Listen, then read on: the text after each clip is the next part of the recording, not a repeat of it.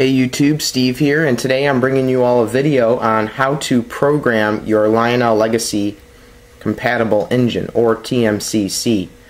I'm going to be covering just how to program your engine into your system, and I'm also going to be answering a bunch of questions on what Lionel Legacy modules do, because I know a lot of people out there are concerned, what exactly does each color module represent and do for you. So I'm going to show you what that is today as well. But without further ado, let's get started. Okay, well, for this demonstration today, I'm going to be using again my Kadee SD70 ACE. I reset it to factory settings, which I will show you how to do in this video, so I can show you in demonstration purposes how you would do a programming if you had gotten your engine new from the factory, or if you had gotten it from either used from somewhere like eBay or just about anywhere. But first we're going to cover how to program it if it's brand new. So let's get on with that. Okay, now before I proceed into programming, I'm going to just quickly go over what each module does for the Lionel Legacy control system. I have 3 of the types of 4 modules that are available for the system. The only module I do not have is the black module, but what a black module does is it's a writable utility module that allows you to download legacy system upgrades on it and a few other cool things. I'm not too familiar with that one. But if you were kind of really knowledgeable on how to download new software for your legacy system, you could use black modules in order to transfer the new software from your PC that you downloaded from the Lionel website onto your legacy remote. I do not have a black module with me here today, as you can see, but that's basically what those are, writable utility modules. Now, going by color here, next we're moving on to the blue. The blue, these come with your legacy system. And these are, if you're not really good with programming your own writable utility module and downloading the software from Lionel's website, these you can order from Lionel. They basically are pre-programmed modules and for upgrading your system that you can order in the mail from Lionel for a small fee. These, to me, since I'm not really that good with the whole thing from downloading it from the internet and such, I like using these a little bit better, just in my opinion, because they're just more convenient for me. Plus, I don't really have the time to figure out exactly how to download everything from the Lionel website. Now, never get rid of these, even if you are running a more recent operating software, because you can always reset to the old software if for some reason the new software isn't working right for you. So let's say these are 2 right here for me are version 1.3. Let's say I downloaded 1.5 onto my remote and it wasn't working correctly. I can go back to 1.3 if I desire. So that's why I never get rid of these blue modules, because they can help always get you back to a different version of the legacy system software according to the instruction booklet. But anyway, moving on. 2 white modules. I'd have to say these are what confuse people the most, because these do not come with any specific engine. These are just with your legacy system. These are TMCC modules, okay? Now what these do is, if you have a TMCC engine, TMCC engines do not come with their own orange legacy module, which I'm going to explain what that is in a minute. So if you have a TMCC engine and you're trying to program it with your legacy system base, to make your life simpler, you're going to want to use one of the white modules given to you with your legacy system, because what they do, each one has a different does a different thing. One is used for programming diesel engines, which is this one right here. Don't know if you can see that. And the other one is for programming steam engines. Now, what confuses a lot of people is they think Lionel modules that go with engines, such as the orange one, are specific to that engine, like this would be paired with the engine it came with. Well, the answer to that is you're wrong. Lionel Legacy modules are generic and will work with any engine. Okay, I moved my camera a little bit to get my Kadee in the shot. Now, this orange module, I'm going to explain what these are before I go into more detail about the white modules. This orange module here, these come with your legacy equipped engines and allow you to program your engine to your legacy system. Now this one, it'll say on the top which engine it's for. This one obviously is for my Kadee SD70 ACE right here. Now, a common misconception about these modules, like I was stating earlier, is that a lot of people think that this specific orange module is paired to this specific engine. And that's where a lot of people get confused, because if anybody else were to have this particular engine, this SD70AC 1988 KD, I could still lend them this module to program into their legacy system. This is not paired with this specific engine. This is just a generic module for any KD SD70ACE number 1988. Anybody could use this. It doesn't have to be specifically paired to the engine it came with. Which gets me into these two modules right here. Now these are for programming TMCC engines that do not come with legacy system modules. What they do is they kind of just program a couple default settings into your legacy system so you don't have to enter them in manually. Honestly, another thing that confuses people is you actually do not need a legacy module to run your engines. You can run them just fine without a legacy module. What it does is it programs, like I said, information about your engine into the legacy system.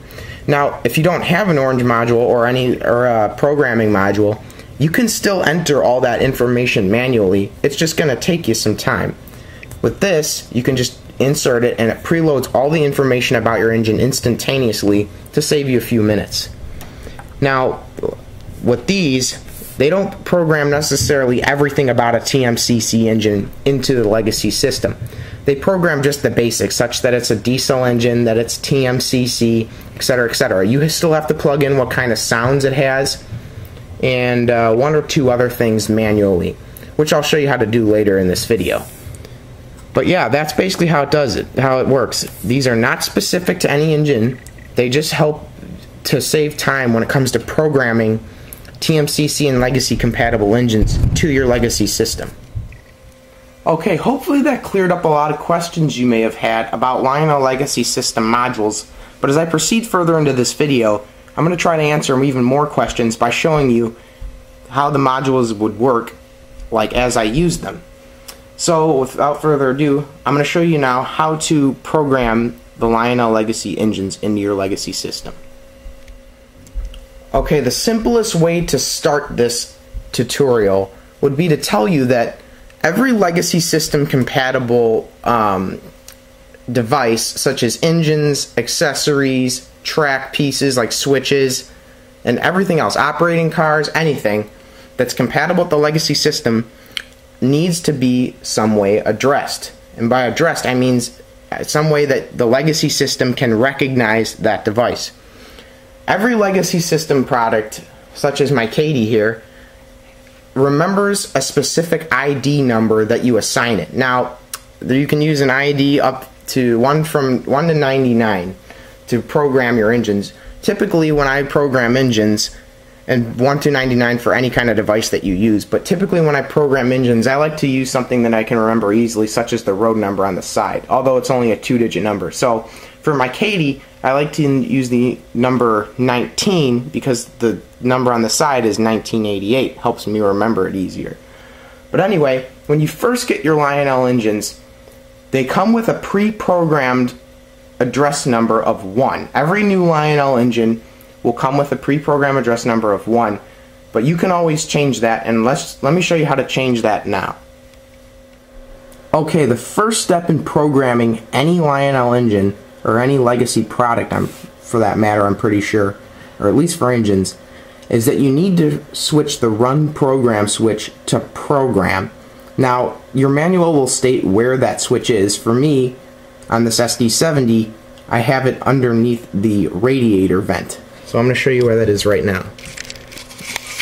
Right there. The run program switch. You need to switch it to program in order to change the engine's ID. So I'm going to do that to start off this reprogramming. Okay, with the engine in program and the track power turned on, let me just show you step by step how you're going to change the engine ID number from 1 to whatever you want. Now, let me get a better angle here so I can get a better angle on the legacy system. I'm going to turn my system on first. Now on the screen, it's lit up. These are the soft keys, first of all. All the way on the right is the engine soft key. Now right now this is set at engine 1, so what I'm going to do is I'm going to address it. I'm going to hit engine. I'm going to choose the number I desire, which is 19. I'm going to type that in, 19, and to program it into that engine, I'm going to hit the set soft key at the bottom. Now you're going to hear the whistle go off when I do this.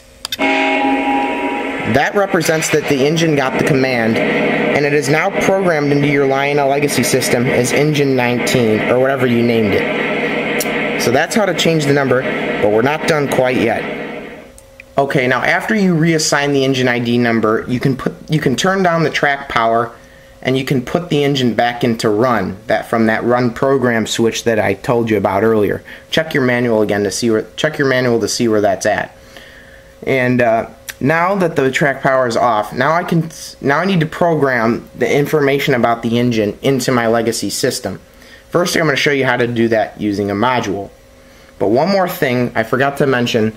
Before you can reassign or program any Lionel legacy things, you need to make sure that only one cab is in use. And by cab, I mean the remote. You cannot have other legacy systems in use as you're programming. One other quick little thing I want to share with you is when you address an engine with an ID number, that ID number is saved within the engine. It is not saved on the legacy system. So if I were to take my newly programmed engine number 19 to another layout to use it with the legacy system, the legacy system on that layout would recognize the engine as 19, but it would not recognize all the programmed features of the engine. So I would have to reprogram the features of that engine onto that new legacy system, but it would recognize that new engine ID because that's saved within the engine. Anyway, let's get on with showing you how to program the features of the engine into your legacy remote. Now, got my legacy remote turned on again here. To readdress that engine 19 I just created, I'm going to hit the engine soft key and type in 19, which is my newly programmed engine. Now, I got to tell it the legacy system some information about this engine. So I'm going to go to Info at the top right here. Now, to do it with a module, I'm going to hit Load, which is the center soft key right here. And it says Insert Engine Memory Module, which is that orange module that came with my engine. The module goes on top of the system. So I'm going to take this little cover off real quick here. If I can get it. It's gone there pretty tight. Let's see here. Alright, there we go. I'm going to grab my orange engine module. I'm still in load. And I'm going to put it in the top of the remote. Like so. Module inserted. UPMKT 1988. Loaded the data. I'm going to hit yes. Engine data loaded. Remove module to continue. Okay, not a problem. Pull it out. That's it. Your engine's programmed. Close the top. And that's all you'd have to do with an engine module. It now knows that it's a diesel legacy rail sounds engine. I can go back to my main screen and it knows what to do. It gives me all the controls. I'm ready to run. As long as the engine's in run, remember you should have taken it out of program back there, you're ready to run. But now, if you didn't have a legacy module, let me show you what you would have to do if you did not have the module. Okay, if you didn't have a module back there, and your engine came without a module, say you bought it used, you go to the same thing. You go to Engine, you type in the engine's number, for me, 19. You're going to go to Info again. Now, you're going to have to scroll through all these categories and plug in each thing about the engine. So first you're going to need to assign a name. That's on the first page here. Sorry, the screen just dimmed. And you're going to hit the name soft key, which is all the way on the left. To go to the next thing, you hit scroll, and you're going to tell it what type of engine it is. Right now it's a diesel, so I have it programmed right here in diesel. And you hit whatever you have, whether it's a diesel switcher, steam switcher. This can go down. There's a lot more choices. Steam is right here. So that's how you tell what kind of engine it is. Here you tell the control type, whether it's cab 1, TMCC, or legacy. Cab 1 I think is conventional mode. Right now I got plugged in legacy because it's a legacy compatible engine. And you're going to have to tell it the type of rail sounds it has. Mine is legacy rail sounds. And that's all there is to it. So if you had a legacy module, again, that would save you all that time. When you name your engine, you use the the red dial at the bottom to scroll through letters, and you just scroll through all the different letters to name your engine. Now, when you use one of those white modules, like I said, let me turn this off really quick. When you use one of those white modules, like I said, you're going to have to manually program the rail sounds your engine has, as well as a few other things. So just run through that list that I showed you to program all of that in order for your engine to run correctly. But anyway, now let me show you how to clear an engine's data off your remote. Okay, now let's say I wanted to clear all that data I just programmed in off my remote. Again, I'm going to go back to engine 19, which is already on there, and I'm going to go to info again. Now, all the way on the right, there's a little clear soft key right there. You see that? All you'd have to do is hit clear, and it'll say, are you sure? You would hit yes. All the info about that engine is going to be cleared off your remote. All the things, the legacy module or that you put in there is going to be cleared off the remote. The engine, however, is still going to be recognized as engine 19. That doesn't go away until you change the ID number yourself, or if you reset your engine, which is what I'm going to show you how to do right now. Okay, let's say I bought this engine used and I didn't know the ID number that somebody had pre-programmed into the engine. Now, if you have an engine manual, just look in the manual, and it does tell you the specifics on how to reprogram your engine. But I'm going to kind of run through a quick guide here on how to do that. So in order to do that, the first thing we're going to need to do is put the engine in program again. So let's do that now. Okay, so I put the engine in program and turned track power back on. Now, when you would want to reset your engine is, like I said, if you don't know the engine's ID number, or if you want to sell your engine. I recommend doing this for the ease of your customer. Put the engine back at ID 1 for them to more easily understand the directions, because the directions all address the engine as ID 1. So with the engine in program, I'm going to again go to engine. I'm going to program it as 1, and I'm going to hit set again. That gets a short blast with a whistle, telling that the engine got the command and is now programmed as engine 1 again. Hit engine again, hit aux 1, and your engine's going to have a different number depending on what kind of an engine it is. For this engine, it's 2. So that just reprogrammed all the sounds and restored factory settings for the lights, sounds, and just about everything on the engine. Now once you do that, you're going to want to power down the track and put it back in run. Okay, I just powered down the track and I put the engine back in run. One thing about after reprogramming your engine is you want to put it back in run after waiting 10 seconds after you power down. Now, like I said about the whole reprogramming thing, your manual is going to tell you the specifics on how to do that. And the section that's under is, hold on, let me find it. Reprogram your engine to restore features. Now, like I said about the, when I hit engine and I hit aux 1, it says enter 2 for this particular locomotive. It's the same with that with my big boy. I'm not sure how many engines hit 2, but remember, check your manual and it'll tell you the specific steps and the specific number to hit to reprogram the sounds and the lights. So be sure to check your manual on the specifics for reprogramming your engine. Alright, that just about does it for this video. Hope I answered some questions you may have had about modules and programming your engines. But if there's any questions you still may have, please feel free to leave a comment. I'll answer it as soon as possible. But I appreciate your view on this video. I hope this video helped you out as much as I could. And thank you all for watching, and I'll see you all next time.